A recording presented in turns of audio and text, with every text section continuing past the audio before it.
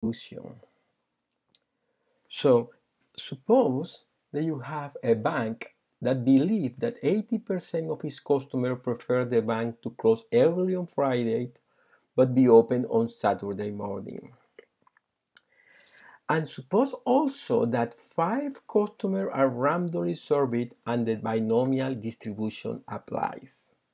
So for the binomial distribution applied, the number of customers need to be large. So if you have only 10 customers, 80% of the customers are only A customers. If you survey one of them, now the remaining 9 customers, for sure from these 9 customers now, is not true that 80% of them prefers the Saturday option.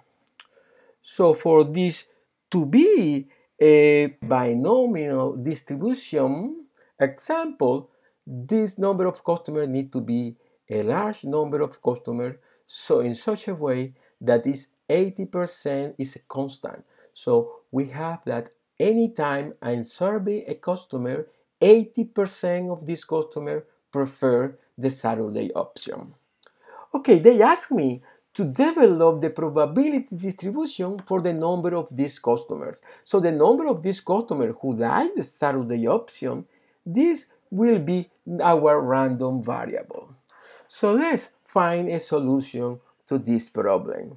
Remember that this probability distribution is just a table, and will be a table that lists all the possible values of the variable and the probabilities.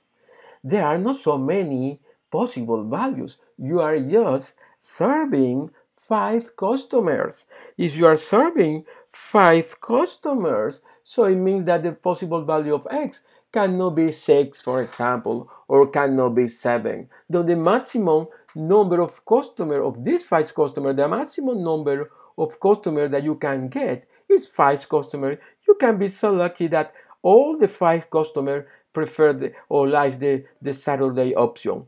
But maybe none of them, one of possible value will be 0, for example. Okay, but we know we need to compute the probabilities.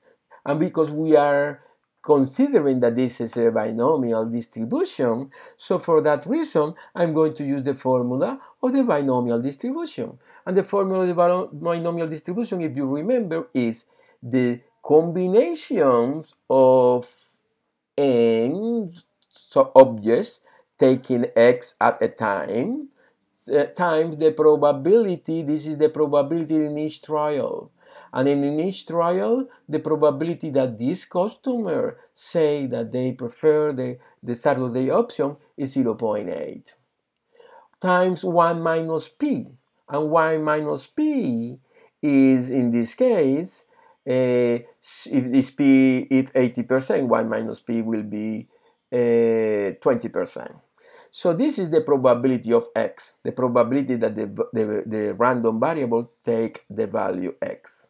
And I told you that the possible values are 0, 1, 2, 3, 4, 5. Yeah? So you need to take into account also that if you're using a calculator, you can actually compute this in a calculator. For example, this can be carried out in a calculator. I have here the VA plus instrument from Texas. So from this customer, if I use using this calculator to type this, what I'm going to do is type first the n. In this case, n is 5 actually, because this is the total number of trials, and the key combinations. In this calculator, I need to press the second function first, and then the key NCR. Most of the calculator, this is the name of the key, NCR. It's very usual that in the calculator, the key NCR need to be used pressing before the second function key. In my calculator, that's what happened, and then I press the other number x. In this x are the value of the variable x, and remember the variable could be 0, could be 1, could be 2, etc. So let's see, I'm going to type x, and then I'm not going to multiply. So it will be a multiplication key now, multiplied by the probability to the power x. Obviously, there are some calculators, especially the scientific calculator, that you don't need to type the multiplication if you open a bracket. Because I'm using a financial calculator, I'm going to put this in a bracket, p to the power x. So I'm going to open a bracket, type the number p, the probability of in each trial, in this case, the probability that the customer say, yes, I like the Saturday option. So this p for in my problem is 0.8. Yeah? So it will be, then open bracket, I type p, and then to the power, the key to the power, and to the power x. And this x will be a variable here in this problem, because this x is the random variable. Yeah? I'm going to actually make the whole probability distribution, so I'm going to use all the values of x. So x will be actually my variable here. And then cross the bracket, and that when you cross the bracket in your calculator, you see the answer of this. If the calculator is a financial calculator. In most of the calculator, in scientific calculator, you are just in the screen looking what you are pressing. Yeah? And then I'm going to multiply 1 minus p, and again I'm going to put the whole power, the whole exponent function inside a bracket. So I'm going to open a bracket, and then 1 minus p, people usually call q this number. In my case, because p is 80%, 1 minus p will be 20%. But in any case, this will be a number q. And then q to the power n minus x, to the power n minus x, cross the bracket, and then press the equal sign. If you cross the bracket only, when you cross the bracket in financial calculator, you are going to see the answer inside the bracket. And then you need to press the equal sign to see the answers. In a scientific calculator, maybe these brackets are not needed, because the scientific calculator knows what are the order of operation. So that's what I'm going to do to compute the probability. Okay, so what are the possible values of x? We have that x could be 0, or it could be 1, or it could be 2, or it could be 3, or it could be 4 or 5. Never 6, because I'm going to survey 5 customers. It's impossible that 6 customers are going to say, yes, I like the Saturday option. Okay, so these are the only possible values in this case. And the probability of 0, to find the probability of 0, I'm going to use this formula. Obviously, to find the probability of any of them. So the formula that I'm going to use will be now, in this way, probability of x equal the combination of 5 elements taking x at a time, to the power 0.8, because my p in this index problem is 80%, times 0.8 to the power x, and x is a variable. Remember, it will be a number between 0 and 5, times 0.2, that will be again a constant, that what people call q sometimes, 1 minus p, if this is 0, if p is 0.8, 1 minus p will be 0.2, 1 minus 0.8. And then to the power 5 minus x. N, remember, is the number of trials. And in this problem, we are serving 5 customers, so n will be 5. Okay, this is the formula I'm going to be using in all the cases. So what happens is x is 0. I just plug 0 into the formula instead of x.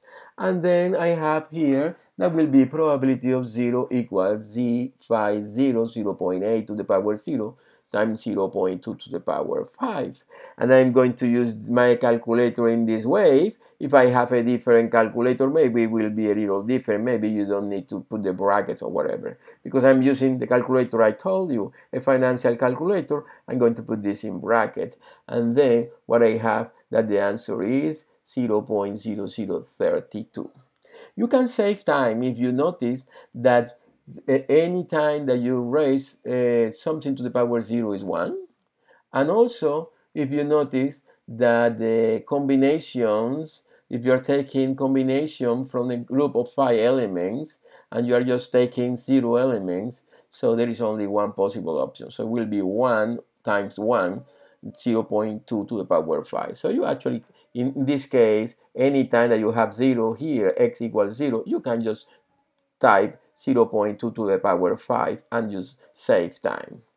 Okay, so the answer was this. I'm going to put this into my table, and we have 0.00032.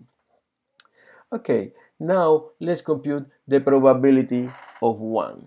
The probability of 1 will be, just plug 1 into the formula, and will be probability of 1, and just substitute x by 1. Yeah? And if you do that in the formula, my answer, when I use my calculator, the answer is 0.0064. So I'm going to put this in the table, 0.0064. Okay, I do that, 0.064, and now that I do that, so I go to find what happens if the probability is, if the value is 2, if the value of the random variable is 2. Okay, so then you're going to substitute x by 2. Probability of 2 will be combination of 5 elements taking 2 at a time, and then will be multiplied by 0.8 to the power 2 times 0.2 to the power 3. What I get in my calculator is 0.0512. And this is the probability of 2. Let's put this into the table, 0.0512. Now let's see what happens if x equals 3. If x equals 3, will be the probability of 3. We do the same. We substitute x by 3. I use my calculator, and I get 0.2048. And this is the number that must be in the table, 0.2048. Okay, now that I have this number, I go to the next number, 4, x equals 4. If x equals 4, then will be the probability of 4. And the probability of 4 making the same, the answer is 0.4096. So this is the probability that 4 customers say, yes, I prefer the Saturday option. So this will be 0.4096. And finally, the probability of 5 will be combination of 5, 0.8 to the power 5 times 0.2 to the power 0. Anytime that you have something to the power 0, you know that this is 1. And anytime that the number, as you are taking all the elements, making combination with all the elements, the answer is also 1.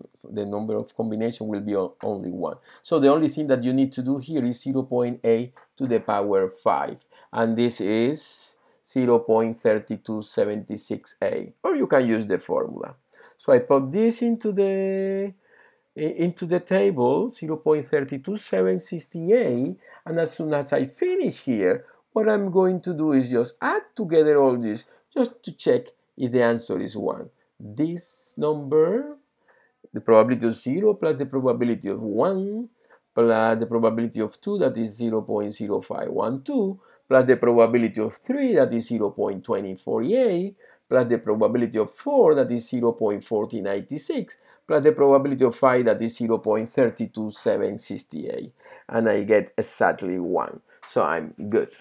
Okay, so this is the end of this problem. So we have make a probability distribution of this random variable, considering that the variable is a binomial distribution variable. Okay, thank you for your attention, and see you in another video.